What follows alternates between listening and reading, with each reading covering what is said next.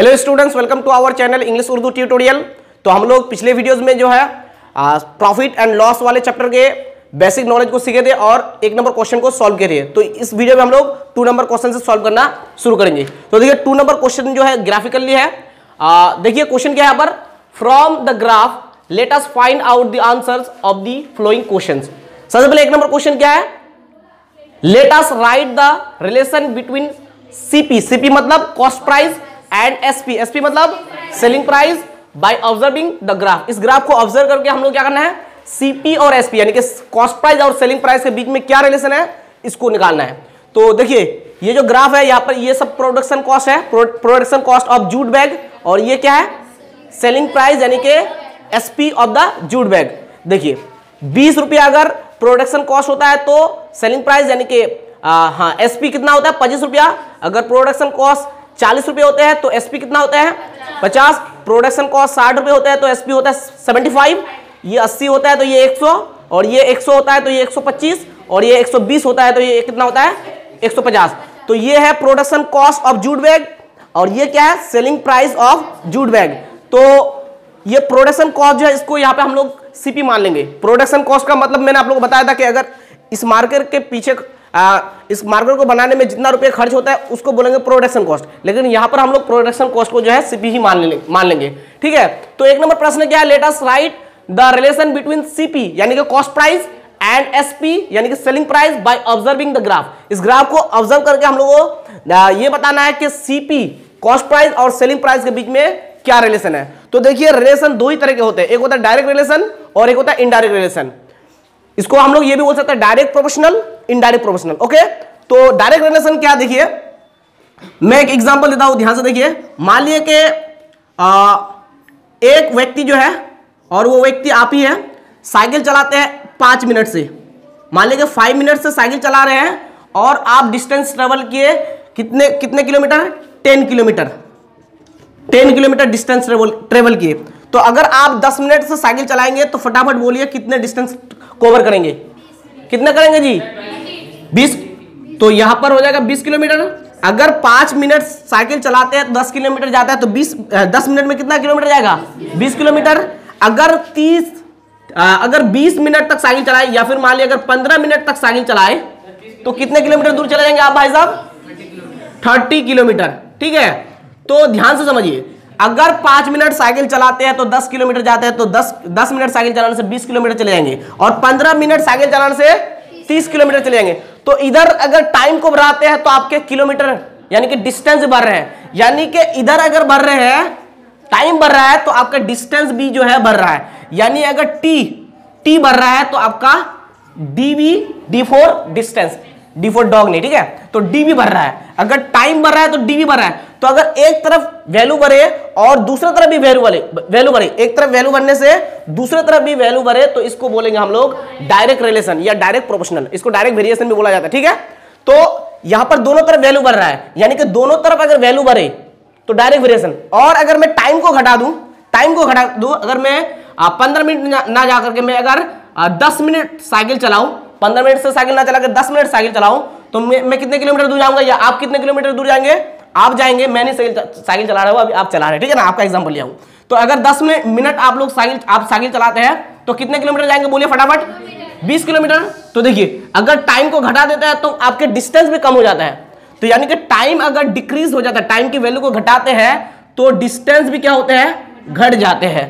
तो इसका मतलब टाइम बढ़ने से डिस्टेंस बढ़ा, टाइम घटने से डिस्टेंस भी घटा। तो इसका मतलब एक चीज अगर बढ़ते हैं दूसरी चीज भी बढ़ जाते हैं, या एक वेरिएबल की वैल्यू बढ़ते हैं और साथ ही साथ दूसरे वेरिएबल की वैल्यू बढ़ जाते हैं, तो उस रिलेशन को हम लोग बोलेंगे डायरेक्ट रिलेशन। या एक वेरिएबल की वैल्यू घटते हैं और उस वेरिएबल की वैल्यू घटने से दूसरे वेरिएबल की वैल्यू भी अगर घट जाते हैं तो इसको भी हम लोग बोलेंगे डायरेक्ट वेरिएशन। या फिर एक एग्जांपल लेते हैं, मान लीजिए आपके क्लास में 2 स्टूडेंट है, एक है मोना और एक है सोना। मोना और सोना, अगर मोना खड़े होती है और सोना भी खड़ी हो जाती है, मोना को देख करके सोना भी अगर खड़ी हो जाती है तो मोना और सोना के बीच में डायरेक्ट रिलेशन है। और अगर मोना बैठती है और सोना भी बैठ जाती है तो इसका मतलब मोना और सोना के बीच में यहां पर भी क्या है, डायरेक्ट रिलेशन है। लेकिन अगर मोना खड़े होती है और सोना बैठ जाती है तो इनवर्स रिलेशन है, इनवर्स प्रोपोर्शन है, या इनडायरेक्ट वेरिएशन का रिलेशन है। ठीक है, तो अगर एक चीज की वैल्यू बढ़े और साथ ही साथ दूसरे चीज की वैल्यू बढ़े तो उसको हम क्या बोलेंगे, डायरेक्ट रिलेशन या डायरेक्ट प्रोपोर्शनल या डायरेक्ट वेरिएशन। ठीक है, तो इसका मतलब देखिए यहां पर क्या बोला है, let us right the relation between CP and SP by observing the graph. Graph को ऑब्जर्व करके जो है हम लोग को सीपी और एसपी के बीच में क्या रिलेशन है ये दिखाना है। तो देखिए सीपी जैसे बढ़ रहे हैं, प्रोडक्शन कॉस्ट जैसे बढ़ रहे हैं, वैसे ही सेलिंग प्राइस भी बढ़ रहे हैं। तो सीपी बढ़ रहा है तो सेलिंग प्राइस भी बढ़ रहा है। और आप लोगों को ये भी समझ में आ रहा है कि अगर सीपी बढ़े, किसी चीज को अगर आप ज्यादा दाम से खरीद के लाएंगे तो ऑब्वियसली ज्यादा दाम से ही बेचेंगे। तो सीपी बढ़ने से क्या होगा, सीपी अगर बढ़े तो एसपी भी बढ़ेगा, सीपी अगर बढ़े तो एसपी बढ़े। मान लिया कि अगर एक टॉय को 15 रुपए में खरीद के लाते हैं तो बेचेंगे कितने, मान लेंगे 20 रुपए में, 20 रुपए में। लेकिन आप उसी टॉय को अगर अभी 20 रुपए में लाते हैं, क्या 20 रुपए में बेचेंगे, बोलिए फटाफट। 20 रुपए में नहीं बेचेंगे, 25 रुपए में बेचेंगे या 30 रुपए में बेचेंगे। तो अगर सीपी बढ़ता है तो एसपी बढ़ेगा, यानी दोनों चीज बढ़ रहे हैं। तो इसका मतलब कौन से रिलेशन, डायरेक्ट रिलेशन। तो यहां पर हम लोग एक नंबर में आंसर में लिख सकते हैं, एक नंबर में आंसर में क्या लिख सकते हैं,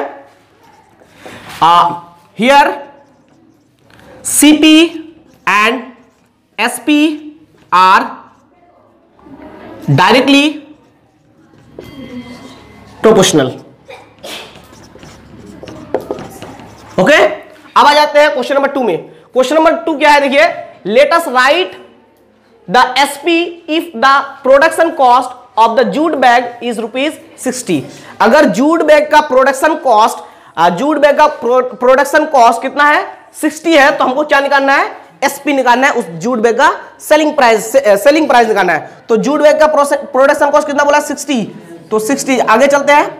देखिए ये कहां पे टकरा रहा है, 75 से। यहां पर ये स्लॉप देखना है, ठीक है ना, स्लॉप में कहां पे मिल रहा है, तो यहां पे मिल रहा है। तो अगर जूट बैग का प्रोडक्शन कॉस्ट 60 है, ओके, तो सेलिंग प्राइस कितना होगा, 75। ओके, तो दूसरा का आंसर, इसको मिटा रहा हूं मैं, दूसरा का आंसर बी नंबर का, प्रोडक्शन कॉस्ट कितना दिया है, production cost of jute bag production cost कितना दिया है,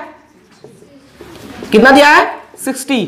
तो देयरफॉर एसपी कितना हो जाएगा, SP of the jute bag, बोलिए फटाफट कितना हो जाएगा, कितना होगा, ₹75। कैसे मिला, फ्रॉम द ग्राफ, यहां पर लिख सकता हूं फ्रॉम द ग्राफ। ओके, अब आ जाइए क्वेश्चन नंबर 3 में, सॉरी क्वेश्चन नंबर सी में। क्वेश्चन नंबर सी में क्या है, देखिए, let us right the production cost if the SP of the jute bag is ₹125। देखिए यहां पर जो है प्रोडक्शन कॉस्ट दिया था 60, तो हमको एसपी निकालने बोला, यहां पर एसपी दिया हुआ है 125, अभी निकालना होगा प्रोडक्शन कॉस्ट। तो एसपी कितना दिया हुआ है, 125। तो इस लाइन मतलब सीधे आगे चलिए, स्लोप पे कहां मिल रहा है, यहां पर, यहां से नीचे आइए तो देखिए 100, यानी कि प्रोडक्शन कॉस्ट कितना होगा, 100। ठीक है, तो इसका आंसर मैं शॉर्ट में लिख रहा हूं, प्रोडक्शन कॉस्ट कितना होगा, production cost of jute bag कितना होगा, 100। ओके, नेक्स्ट क्वेश्चन क्या है, let us calculate, D number में, let us calculate and right the percentage of profit loss.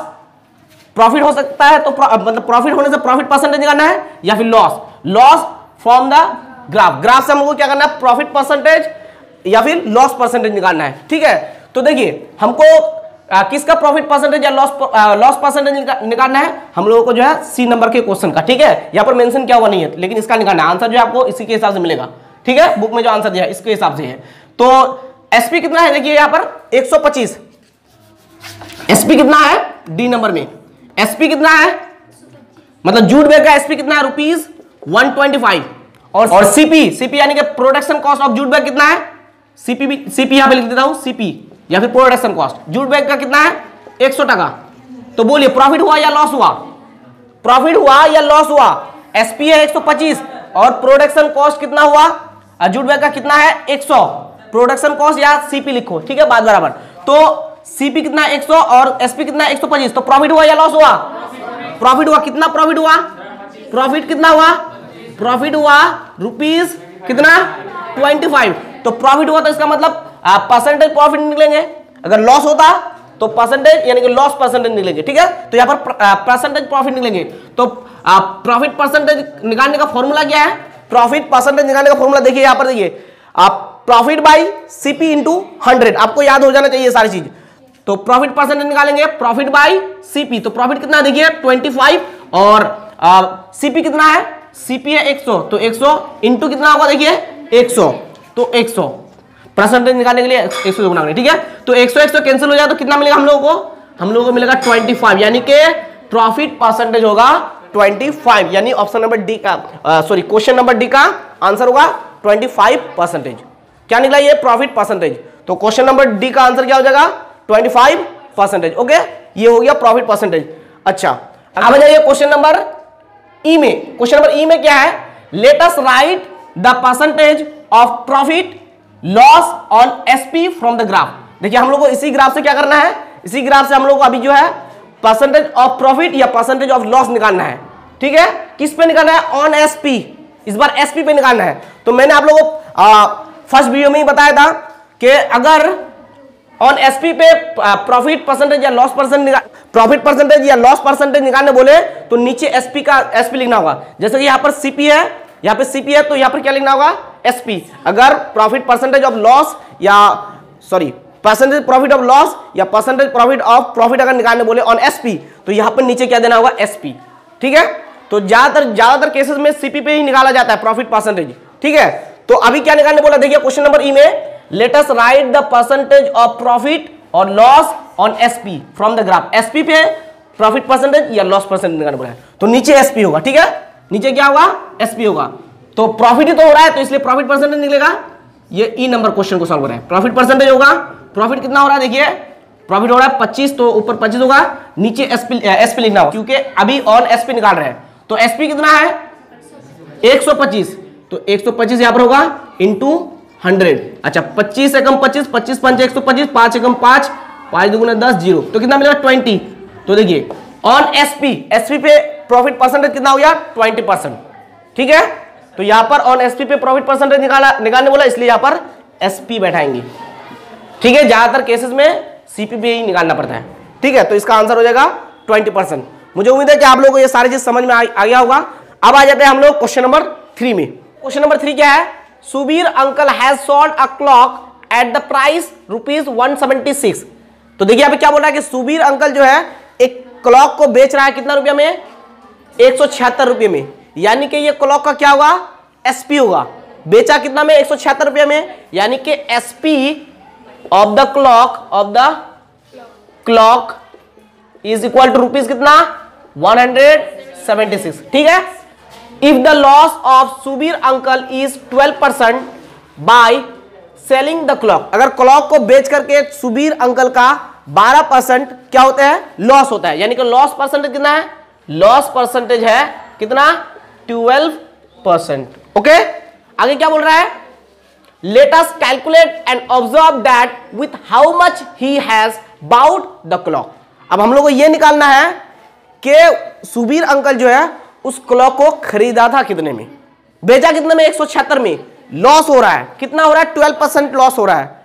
तो हमको निकालना है कि वो कितने रुपए में खरीदा था, यानी कि सीपी निकालना है क्लॉक का। तो बहुत इजी है, तो हम लोग लिख सकते हैं therefore CP of the clock.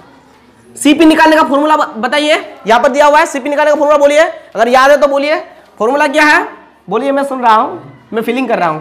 Formula है 100 डिवाइडेड बाई 100 प्रॉफिट होने से प्लस, प्रॉफिट परसेंटेज होने से प्लस और लॉस परसेंटेज होने से माइनस। तो लॉस परसेंटेज है देखिए 12% लॉस है, तो -12, ठीक है, इंटू क्या, इंटू सीपी निकाल रहे हैं तो एसपी से गुना करेंगे, एसपी कितना है 176, okay, equal to 100 divided by 100 minus 12 कितना होगा 88, वेरी गुड, कितना होगा 88 इंटू कितना है 176। अच्छा, इसको कैंसिल आउट कीजिए तो फटाफट से कैंसिल करके आंसर बताओ। सर मेरा 80 आंसर आया, 80 सिर्फ, सर लगा मतलब पता नहीं कहीं नहीं सही करो। तो देखिए हम लोग कैंसिल कर सकते हैं 11 के टेबल से, 11 8 जा 88 और 11 1 जा 11, बचेगा 6 6 6 66, 11 6 जा 66, ओके, 8 1 जा 8, 8 2 जा 16, 100 इंटू 2 कितना होगा बोलिए फटाफट 200, यानी कि कॉस्ट प्राइस कितना हो जाएगा क्लॉक का 200 रुपए। तो इसका मतलब सुबीर अंकल कितने रुपए में खरीदा? 200 रुपए में खरीदा। Therefore Subir uncle bought the clock eight rupees कितने में? 200। ये हो गया हमारा आंसर। तो डियर स्टूडेंट्स, मुझे उम्मीद है कि आपको जो है सारे सम्स अच्छे से समझ में आ गया होगा। अगर समझ में नहीं आते तो प्लीज आप मुझे कमेंट में जरूर बताइए, और ये फॉर्मूला आप लोग जितने जल्दी हो सके लर्न कर लीजिए। अगर लर्न हो गया है तो यू आर इंटेलिजेंट, एक्सेलेंट। तो मिलते हैं नेक्स्ट वीडियो में। Till then take care, Tata, bye bye.